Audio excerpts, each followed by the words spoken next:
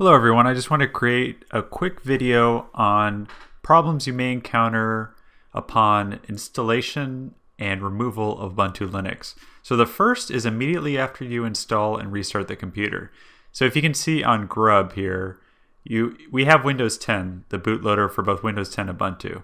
But there's a very good chance that you will not have the Windows version, so I'll show you how to correct this. So go ahead and log into Ubuntu, and we're going to get into the terminal.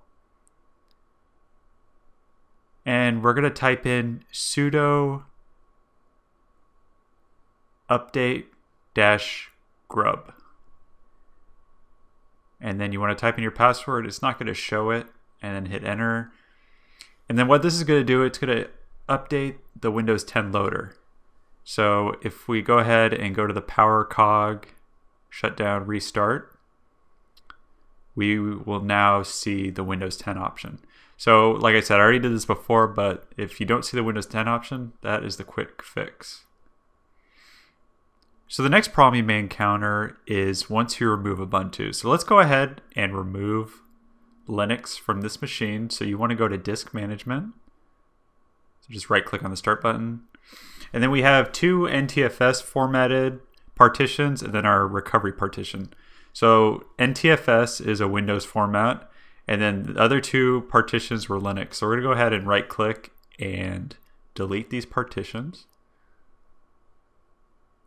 So the first thing it's going to do is it's going to turn it into free space. And then if we right click and delete the partition, we can expand our C volume.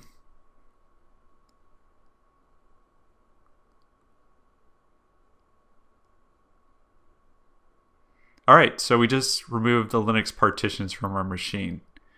So if we restart our computer, what's going to happen is we're going to go into the emergency grub mode. So Grub Rescue. So the quick fix for this, if you hit Control Delete to restart or press the power button on your machine, is once again through terminal. So I'm going to go ahead and boot up through Linux again. Make sure you save your live boot up of Linux, whether you used a disk or a flash drive. And you don't actually need to reinstall Linux to do this. You can go ahead and just try Ubuntu without installing, or whatever version of Linux you're using.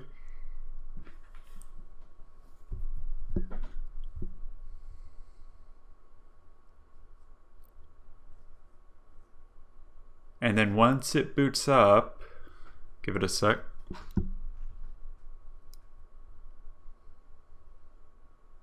We're going to go to terminal once again, and we're going to type in sudo apt-get install lilo. Go ahead and press enter, ignore the message,